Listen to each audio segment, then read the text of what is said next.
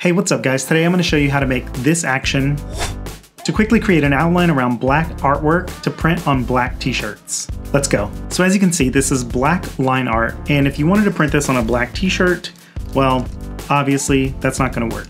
So what I usually do is I create outlines around my artwork and fill it in with white so that I can print that on a black t-shirt as like a solid print. It looks really good and it's actually really easy to do. Recently, one of my followers, a guy named Keaton Burns, I'll put his tag right here, he reached out to me and asked me if I use any actions in Illustrator. He made a couple of examples and sent them to me, and I've used them, but he really got me thinking more creatively about how I can use these to speed up my workflow for the specific things that I do, and especially things that I do a lot. So I woke up early today and I started messing around with it, and I was thinking about how I create these outlines, and I really thought this was something that I could achieve using these actions. Now, if you're familiar with actions at all, you know it doesn't work for every single thing, but there are a lot of interesting uses for this, and it takes some trial and error, but if you really get in there and start messing around, I'm sure you can find some things that will definitely help speed up your workflow. So the first thing you want to do is go to Window and check Actions to make sure your Actions window is open.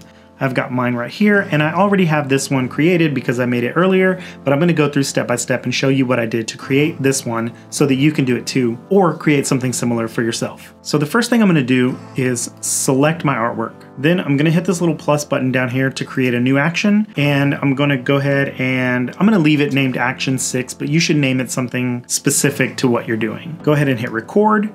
And now you can start doing what you need to do. So for me, the first thing that I do is I go to path and offset path so that I can add around this artwork here. So I'm gonna go ahead and do that at 3 pixels and make sure that my joints are set to round. And I'm gonna hit OK, and you can see that it expanded that. But now what I want to do is go to my Pathfinder and click this button right here to merge these items, and then click this button here to unite. Now you see it makes this nice solid image, and then what I'm going to do is open my swatches and make sure to select a color here. So now I set that to white, and then I'm going to go ahead and press Command Shift and left bracket to send that white layer to the back.